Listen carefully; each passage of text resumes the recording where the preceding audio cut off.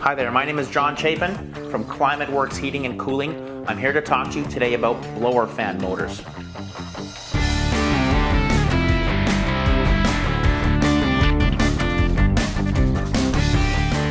The talk of the town these days is DC blower fan motors. Everybody's talking about them. What is a DC blower fan motor? Why do I want one?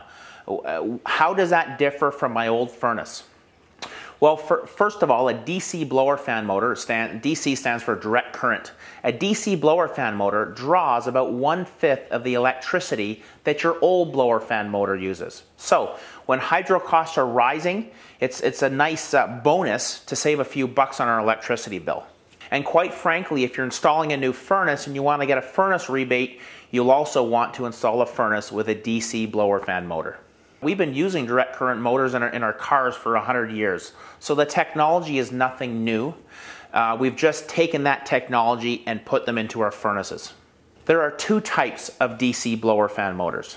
There's something called a fixed speed DC blower fan motor and a variable speed DC blower fan motor. Now the reality is both of these blower fan motors, whether it's a fixed speed or a variable speed, they both have multi-speeds. Some of them have up to 100 different speeds they can run at. So why is one fixed and the other one is called variable? It's basically how they operate. A fixed speed blower fan motor runs off of a fixed velocity. It's going to push X amount of CFM or X amount of cubic feet per minute through your furnace. A variable speed motor is going to push X amount of pressure through that furnace or through that system. The variable speed motor works great when you have a house that's about 30 years old or newer. You've got properly designed ductwork. When your furnace is at the top of your furnace, you've got sort of large ductwork, and as air starts to move through the house, things start to taper down and they taper down.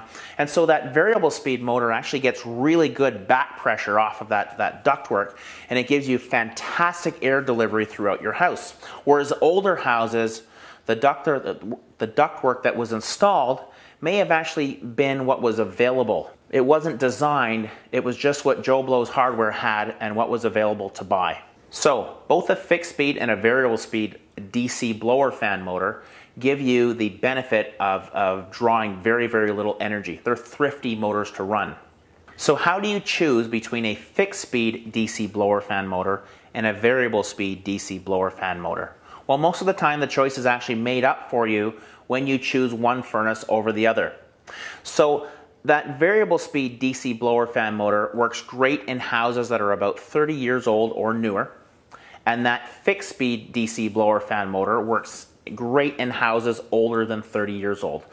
So if you're asking yourself, what furnace do I install? What blower fan motor should I be putting into my house? Give us a call. Let us come and do a free, no obligation quote for you, and we'll answer all those questions.